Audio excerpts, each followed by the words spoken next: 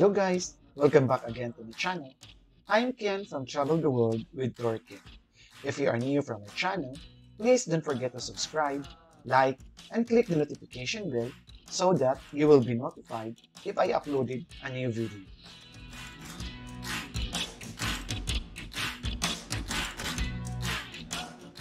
I will show you the UNESCO World Heritage borders of the Roman Empire Upper German-Russian lines, or UNESCO-built Erbe, Grenze des Rumänischen Reiches Obergermanisch-Reichsische lines. Enjoy watching Ken from Travel the World with Turkey.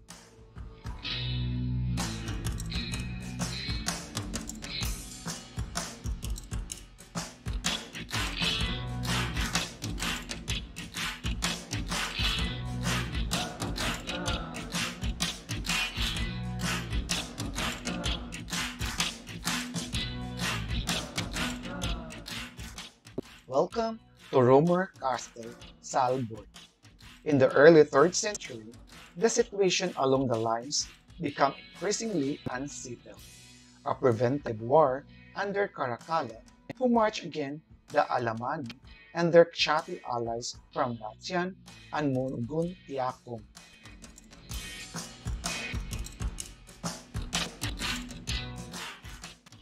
Lowered the Germanic pressure on the border only temporarily.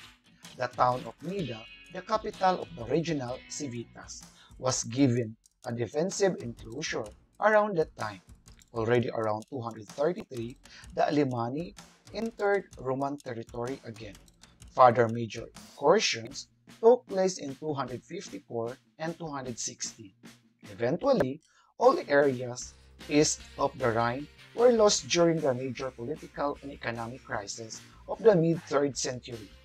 In the course of this event, the Saalburg fort appears to have been abandoned deliberately and without military actions.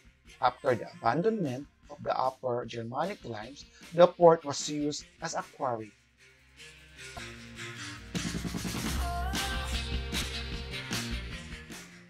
The Saalburg, its final architectural phase, is the form of reconstructed today as a cohort fort typical for this part of the lines, a 147 by 221 meter rectangle with 4 gates.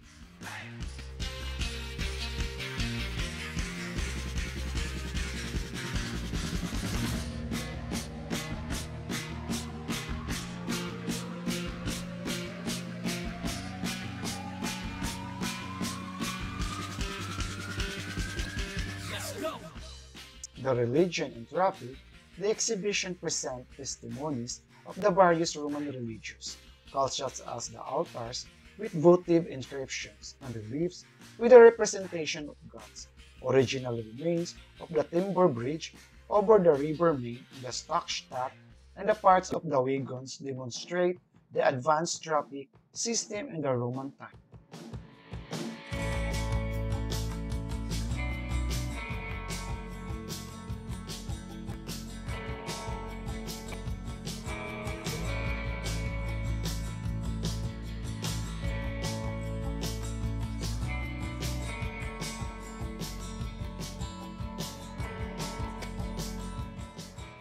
Throwing spears and thrusting spears.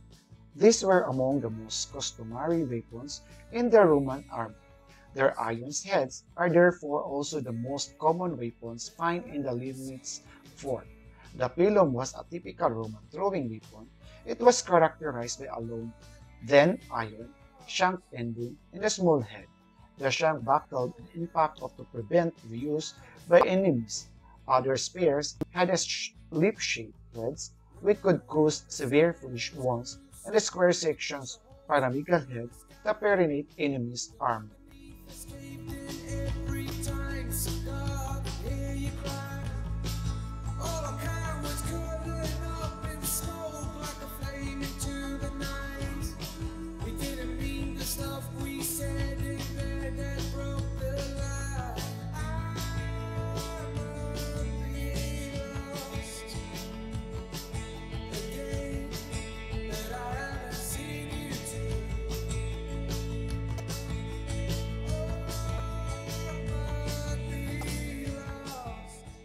The Roman shoes from the Saalburg vary in style. The simplest shoes is the one made from a single piece of a leather, locked together. A style it was common throughout the ancient Europe, no special skill was required for its productions. Other examples of the shoemaker crafts are the ornate leather summer sandals and the slippers like house sandals, which is only few pieces were found. Wooden shoes were cheaper and much easier to make.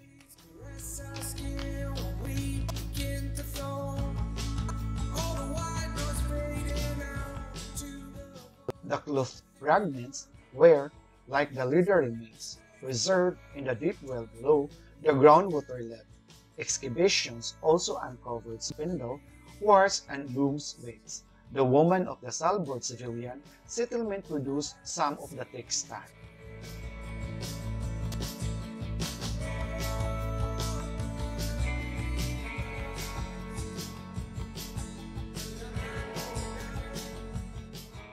Although the Saalburg is known mainly as an archaeological park and museum, it also serves a number of scientific functions less obvious to the visitor.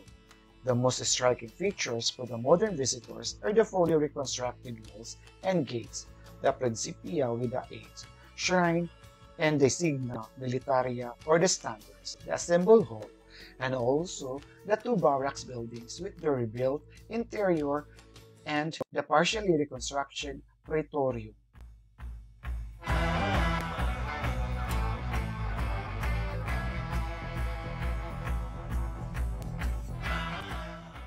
Only about 200 meters north of the Porta, the Limes runs by its west-easterly direction. Part of the border defense has been reconstructed here.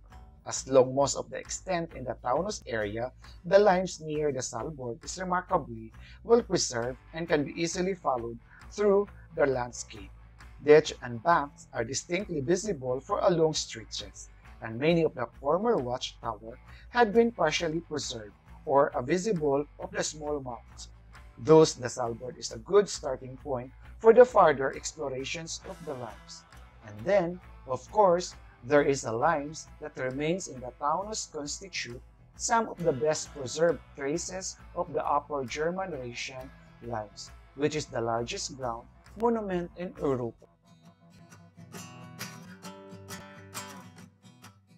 Since the reconstructions, the Saalburg has functions also as an international renowned center of research concerned with the Prudential Roman archaeology in general, the limes in particular.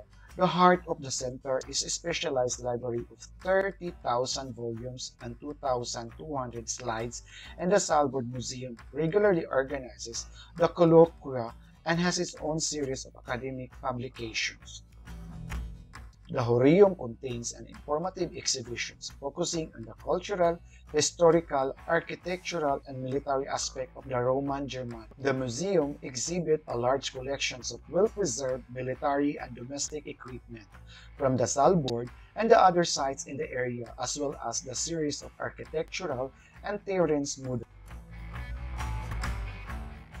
Tours around the fortress, which was rebuilt around 1900 at the request of the Emperor Wilhelm II, through the museum with the archaeological finds, stage, rooms, and models, and a pass of the foundation walls of the village that was once located outside the fortifications, and numerous programs and special events provide insights into the world of the Romans that will fascinate both young and old.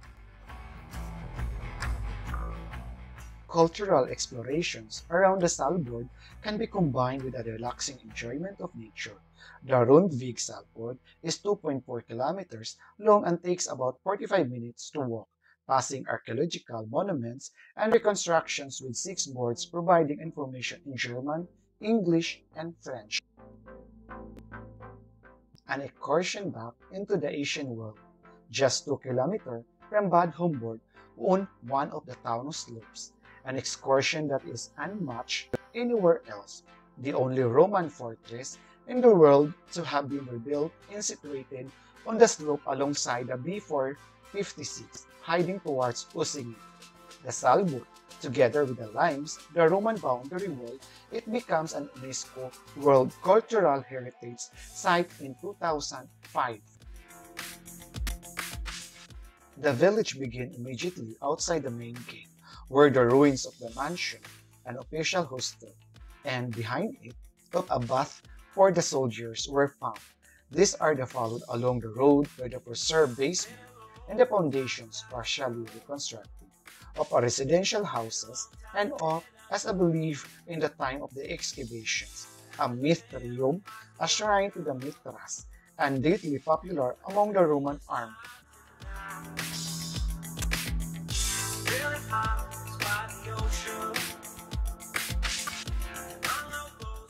Archaeologists assume that the overall complex, fort, and the vicus housed a population of up to 2,500 soldiers and 1,500 civilians.